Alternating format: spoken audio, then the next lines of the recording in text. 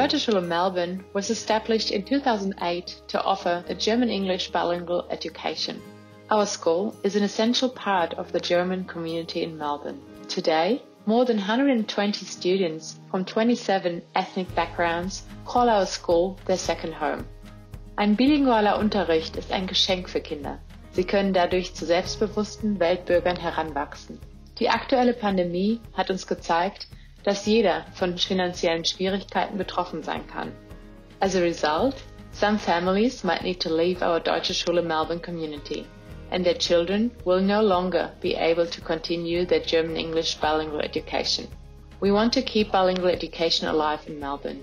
You can help us by donating to our scholarship fund so that we can support families under financial pressure. I would say it's pretty fun learning a different language. It's also fun being able to learn in a group with other students. It was extremely eye-opening to be at a school with so many different people, different cultures, languages, and I'm very grateful that I got to have this experience.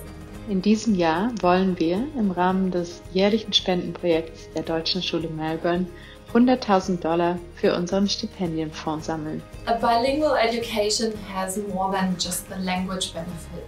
The critical thinking and the cultural competencies that are being schooled in this as well. There are certainly lots of benefits to a German-English bilingual education. We don't want to lose our family members. We really want them to stay with us, to be able to benefit from the bilingual education, to experience the culture. And so it would be great if you could give a little bit for our scholarship fund to make it possible for those who are experiencing financial hardship to stay here at our school and stay as a part of our family.